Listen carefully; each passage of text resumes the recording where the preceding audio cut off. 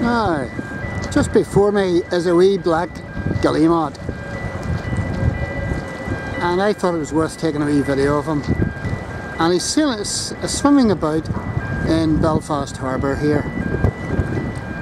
Now I haven't got the tripod yet, so this is shaky. Wee black Guillemot, and this tells you again, I saw terns down here the other day. This tells you again that the water quality of Belfast dockland is pretty good for these boys to be about, and I've seen shelduck down here as well. Black Guillemot, he must be nesting in close by because he wouldn't be that far away from his nest.